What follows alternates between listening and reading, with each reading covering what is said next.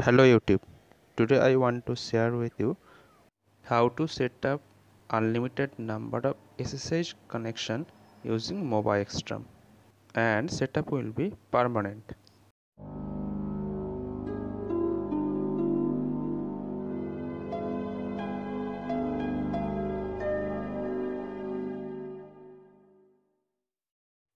Mobaxterm is very good terminal feature for Windows.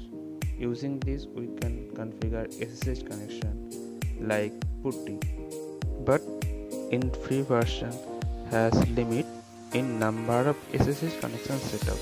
So today I going to share with you a special tricks. By using we can set up unlimited number of SSH connection permanently and use Mobaxterm for quick connectivity. Let's start. First we have to create a folder for SSH configuration. I am now inside document directory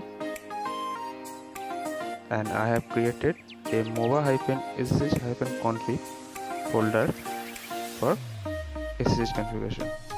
Inside this folder has .ssh folder. It is like Linux SSH configuration, and inside .ssh folder create one config file. Now I am editing with Notepad++, and you can see here is the configuration for SSH.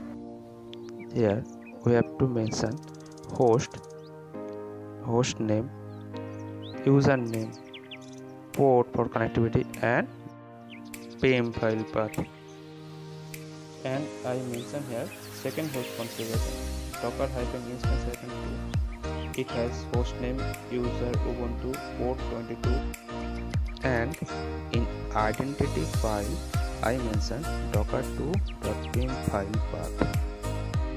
Now I will create the docker pm files outside of .ssh folder, creating the file, renaming the file with docker.pm, so pop-up should yes, and also creating the second file, docker1.pm. Pop-up will be. Now open Mobaxterm app and go to settings first. Click on the setting button. It will appear as a box, and edit the persistent home directory folder. Now you have to select the moba-ssh config folder. Click on OK. You can now see it selected the path. It will ask for restart. You have to click yes, and when it will appear like this way, then you have to go the terminal option. Click on the terminal option. It will give a black screen, and you have to accept the firewall as well. Next, if we do the ls command, now you can see the docker pm and docker1.pm which we created earlier, it is appearing here, and one .ssh folder is appeared, and inside .ssh folder the config file present. So now we are doing the SSH with the host name. So as you can see, I am able to log in to the specific server. In this way we can set up unlimited number of SSH configuration.